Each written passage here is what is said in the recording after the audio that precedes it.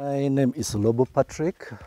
Professionally, I'm a secondary school teacher, but I abdicated teaching in 2015 in favor of farming. Where I am here is Ayach Village. Ayach Village is found in Ayach Ward, which is in Amach Town Council, Lira District. Where we are is Lira District. Here, basically, we have been growing cassava, finger millet, maize, sorghum, but also we have been growing bananas. My old father has been engaged in growing banana, the local type. In late 80s and early 1990s, we had very good production in banana here. This place really, this initially was called Onyakede. That was a very popular parish in Amach sub-county in those days, where it was competing with another parish along the main Lira Soroti road called Butadi in banana production. We had those ones like, first of all, the local matoke. For us, we call it abolokwon, meaning banana for food. And we still have this membu, the sweet banana. And also, the sweet banana we had and we still have, although in limited quantity now. There's the one we call pokinyehe. Pokinyehe literally means you divide it for your co-wives. Then we had another type which we call amembo gwegweng. That one, if you peel the fruit which is ripened, you would feel as if there are some small stones. First of all, we had two challenges. One, there was a sudden outbreak of diseases, especially this banana bacterial wilt. Then there is this, is it fusarium? Fusarium wilt also. That one became eminent and it destroyed the bananas in most fields, especially in the areas of banana producing places. And eventually people started shifting away from the production of banana. That also was, I think, outcompeted by other factors, social factors like education. People wanted to started producing what they can sell and help them pay fees. And also, I think we also witnessed the sudden explosion in population, the increase, where, you know, the land which in the past people would put banana, which were big, were now reduced, and also the mind that banana takes long and takes a larger space. I got to notice about NARO about 7 years ago. That was when I went to Ngeta, trying to find out if I could get a chance of getting some technical advice on banana production. It was about 2021 when a colleague got me seated there. Some people were making for me holes, and then he told me they have been given a chance of getting some seeds, banana seeds.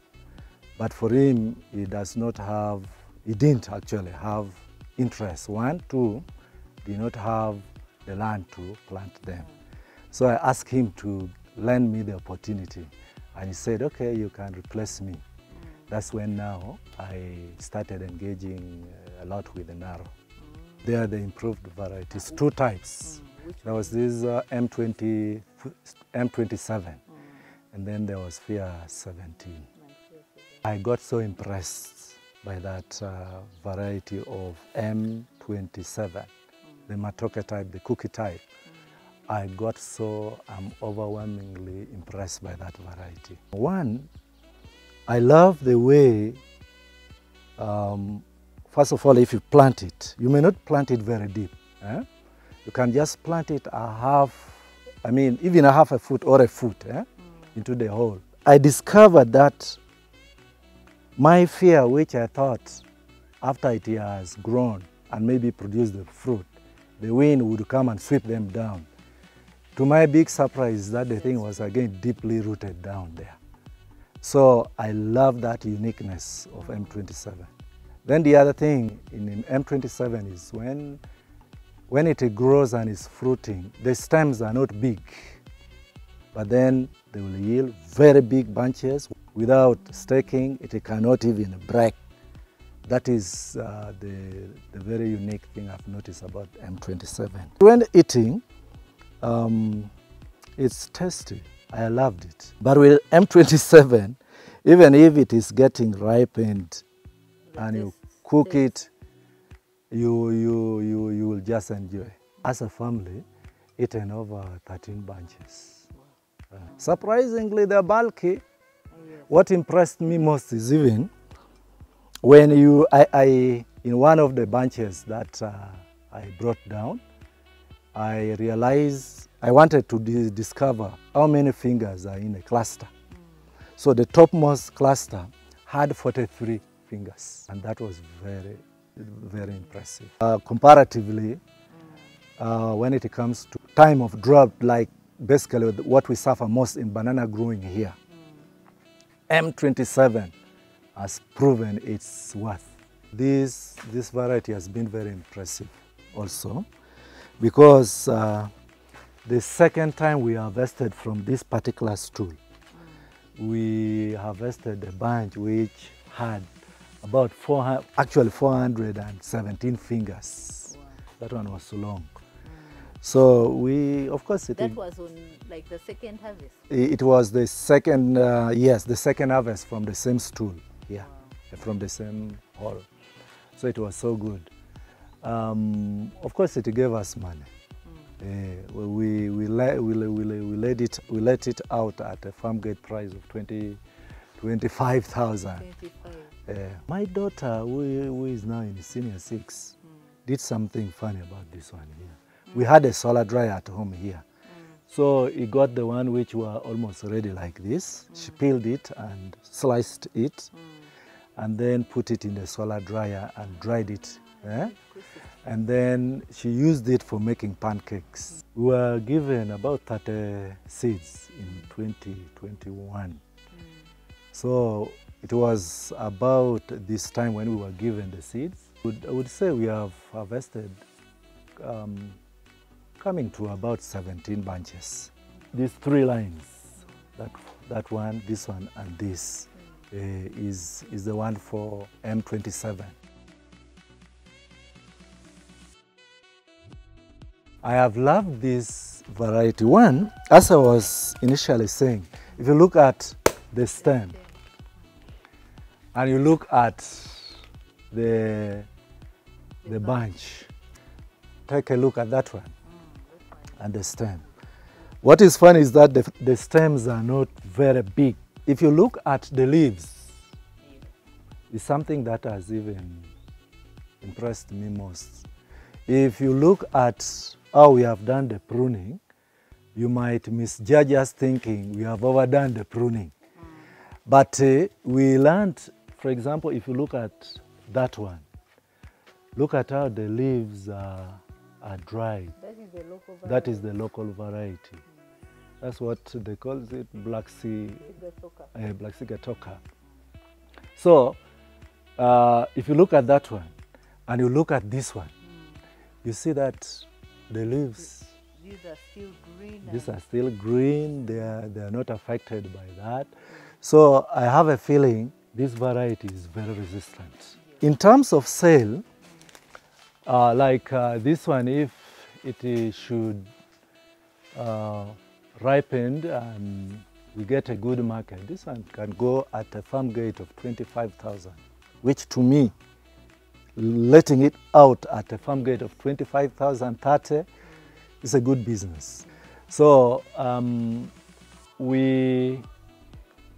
in our record, I checked and so we have so far benefited 57 bunches. Our best consumers of M27 so far are the Bantu people who are in Lira City.